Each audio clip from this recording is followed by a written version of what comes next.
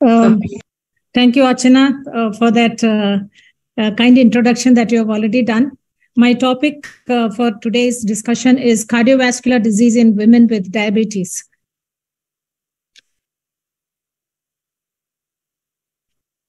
My agenda for my talk is already displayed. Next.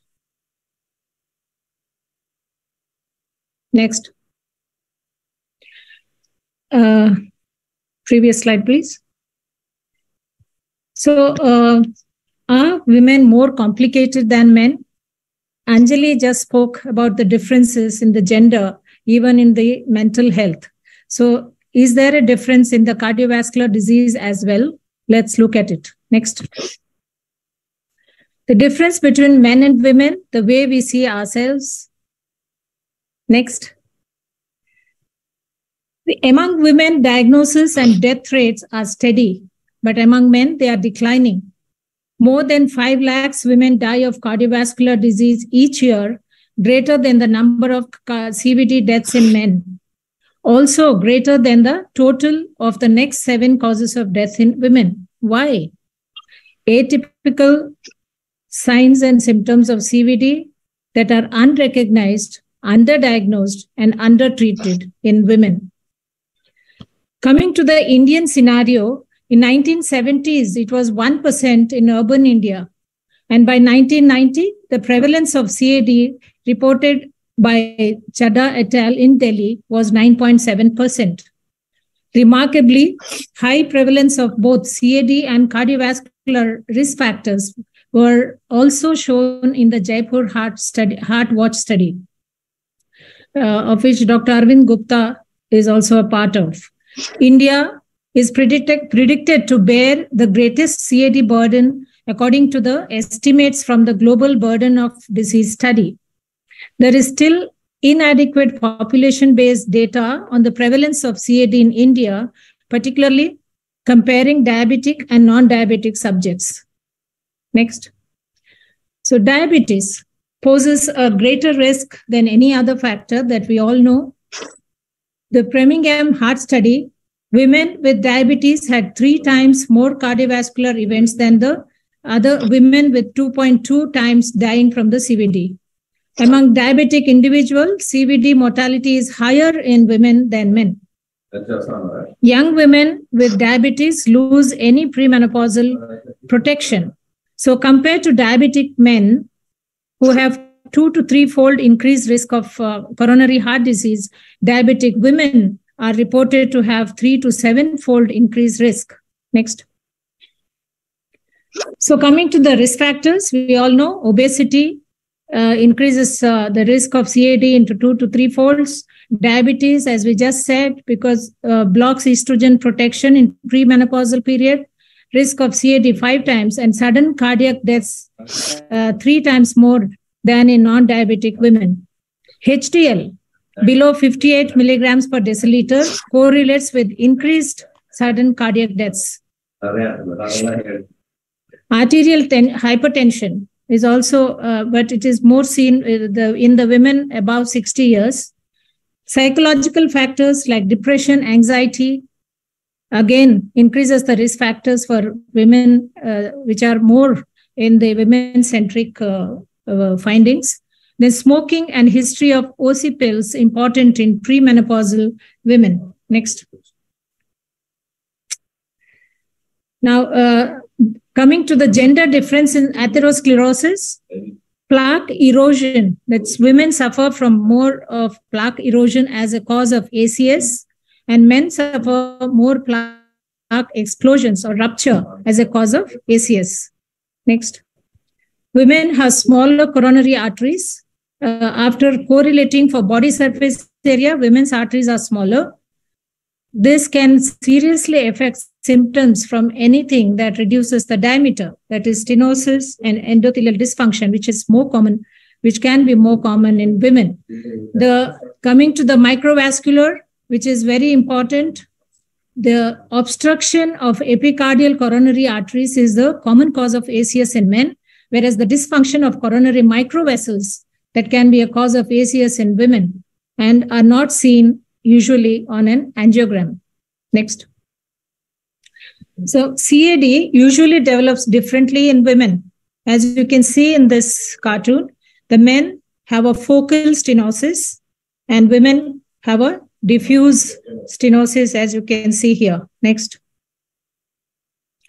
Now, why there are challenges in recognition of coronary heart disease or other cardiovascular diseases, mainly the coronary artery disease in women, because the chest pain or discomfort is seen like this in many women. They just see as a, pressure on the chest, unusual upper body discomfort, shortness of breath, breaking out in a cold sweat, unusual or unexplained fatigue, tiredness, nausea, or lightheadedness. So these could be the various symptoms in women which are not very often recognized as a coronary artery disease. Next. Now, coming to some studies. This is a study done in American source is American Heart Association. So cardiovascular disease is the leading cause of death in women. They compared it to the white females and with black. And in these, all these causes that are mentioned here, the coronary heart disease was the highest in number in both whites and blacks. Next. This is a WISE study, which is Women's Ischemia Syndrome Evaluation, published in European Heart Journal in 2006, which found that about 50% of women sent home with normal coronaries continue to experience disabling symptoms, possibly due to coronary microvascular or macrovascular endothelial dysfunction. 673 out of 936 enrolled in WISE had persistent chest pain, and there were 2 times the number of CV events. These women who had 2 times more number of CV events like myocardial infarction, stroke, CHF, and CV deaths than those without the persistent chest pain. Next. So there are elevated triglycerides which increases the CHD risk in women. Now, for every increase in serum triglycerides level of 89, the risk of CHD increases 30% in men and 69% in women. Next. Coming to the lipid levels by age and sex, here too, there is a difference in women. You can see the LDL, which goes up as the age increases, and men, it comes down. And HDL-C in women, it is actually, it's better as the age goes. However, there is a difference in men and women. Next. Although less frequent, cardiovascular disease also occurs in young women. Very often it is said that, premenopausally women are protected because of the estrogen, but more than 35,000 women under the age of 65 die annually in the US because of CVD, as per this study. Next. Now, less obstructive CAD in women undergoing angiography versus men. This was published in 2006, which also says that, women have less obstructive disease, even if they suffer from myocardial infarctions. Next. Cardiovascular mortality trends were also seen more in women, as you can see in this red. Next. Underdiagnosis of heart attack in women, sex differences when we look for them. So do we have, difference in the high sensitivity troponin based on gender cutoffs? We don't. I don't think we do have. We just go by the diagnosis of heart attack by symptoms, ECG, and blood measurements of troponin, which is common to both the genders. And there is no different thresholds for men and women.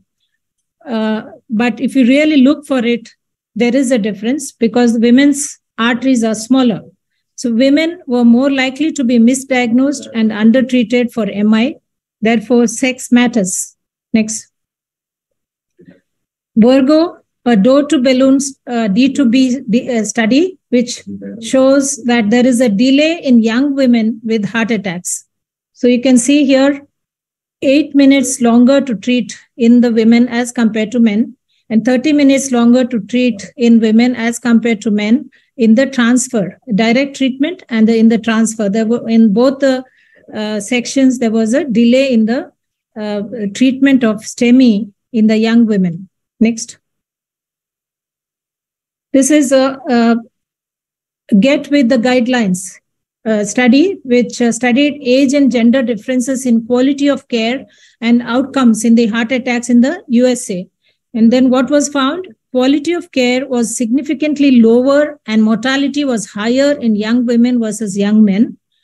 And then similar was the result, and there was less likely the women were less likely to receive ACE inhibitors and ARBs, less likely to receive lipid-lowering therapy, less likely to have controlled blood pressure and discharge, and fewer achieving door-to-balloon time, which should be less than 90 minutes. Next.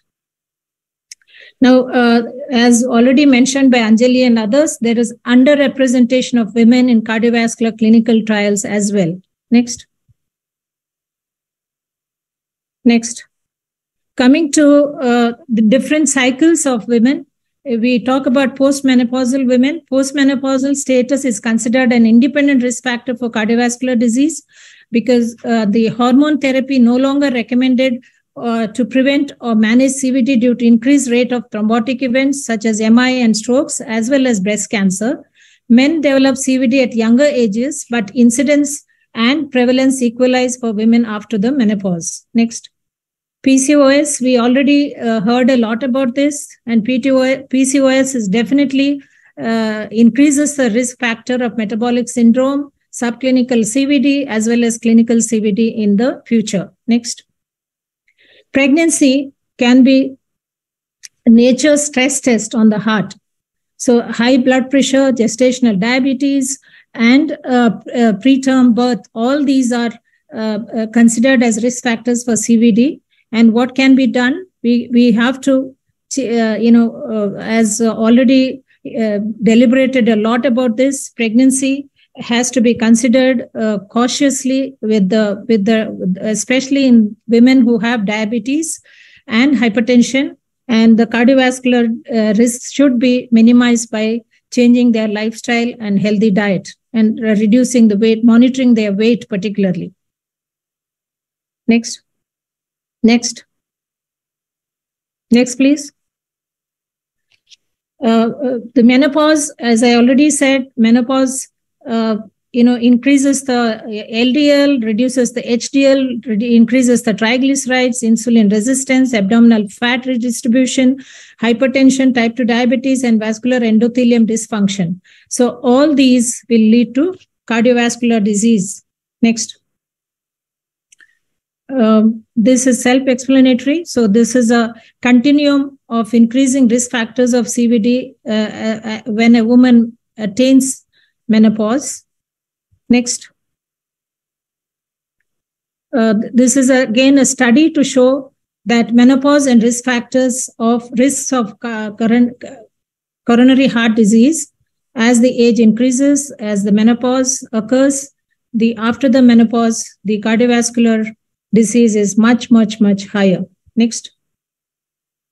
So now coming to a few comorbidities and addictions in women that lead to CVD. This is about obesity. We have already talked about that because there is increased risk of hypercholesterolemia, hypertension, and both or diabetes. Next. Hypertension, very common factor, it's most commonly associated comorbidity with CVD. Next. Women with addictions to smoking and even alcohol, excessive alcohol, who can, it becomes a very notable risk factor for cardiovascular disease. Smoking reduces the estrogen levels even in the premenopausal stage. Menopause occurs earlier in them, and women smokers have a higher risk of early heart attacks. Women less than 50 years, the majority of coronary heart disease is attributable to smoking. Risk increases with the number of cigarettes smoked and duration of smoking, as per the US General's report. Women smokers on OCPs have a heightened risk compared to non-smoking, non-pills users, about up to 87 times in heavy smokers. So age-adjusted relative risk factor for fatal coronary heart disease or non-fatal MI or current smokers versus non-smokers is significant statistically. Next. Mental stress, as Anjali already alluded to, is a trigger for ischemia and women more often than men. Women had more EKG documented ischemia during mental stress, men more during the physical stress. Women reported chest pain more often during daily activities and mental stress tests, whereas men more often during exercise. So perceived stress scores, PS14, was significantly higher in women, 27, as compared to men, which was 23.4 before suffering an MI. Next. So psychological stressors in women with CHD, the Stockholm Female Coronary Risk Study also showed that among women who were married or cohabitating with a male partner, marital stress was associated with nearly threefold increased risk of recurrent coronary heart disease events.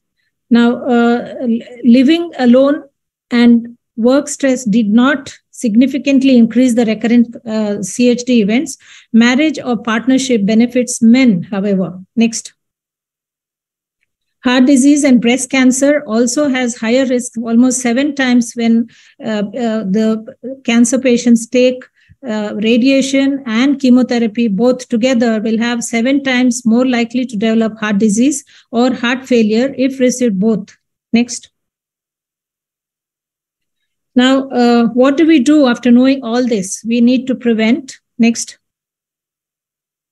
Weight loss and maintenance is not easy, but it is doable when you have a plan.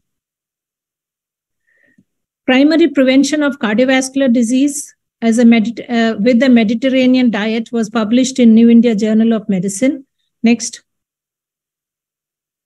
There are various studies which are shown that aspirin trials for primary prevention have not really benefited much. Thousands of patients have been studied in ARRIVE, ESPRIT, and ASCEND studies. However, the endpoints were not really very encouraging. Next. So current recommendation based on meta-analysis and with the recent 3 trials, low-dose aspirin might be considered for primary prevention of ASCVD in select higher ASCVD adults aged 40 to 70 years who are not at increased bleeding risk. Low-dose aspirin should not be administered on a routine basis for primary prevention of ASCVD among adults and women above 70 years of age. Low-dose aspirin should not be administered in primary prevention among adults at any age who are at increased bleeding risk, including history of GI bleeding, peptic ulcer disease, bleeding from other sites, thrombocytopenia, coagulopathy, CKD, and concurrent use of NSAIDs, steroids, and anticoagulants. Next. The secondary prevention lipid lowering studies in women, though it has to be continued for those who have already have cardiovascular disease as per the advice and the guidelines. Next. So does hormone replacement therapy prevent heart disease? That I already alluded to, HRT at present not recommended for primary or secondary prevention of CVD. However, if a patient has attained very early menopause and has very severe symptoms of postmenopausal symptoms because of the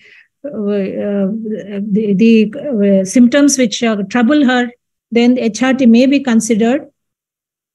But generally, it is not. It does not really help these women, the postmenopausal women, with the hormones. Next. Now, the primordial prevention of CVD in women has to be known to all of us.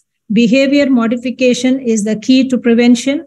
More than lifestyle management, I would say behavioral modification that is required. Keeping HbA1c between 6.5 to 7 and keeping the blood sugar in range for more than 70% of the time. Blood pressure less than 130/80 and keeping the BMI near normal as much as possible and difficult but doable if one sees it. Next. To summarize, CAD in women is common and has important variations in clinical and risk factor profile as compared to men. Stable angina, ACS, and STEMI can frequently occur due to non-obstructive CAD in women. Non-invasive modalities like treadmill test, nuclear imaging, stress echo, CT, angio, stress CMR, and invasive coronary angiography can help with diagnosis and management should be according to the guidelines. Thank you very much for your patient listening.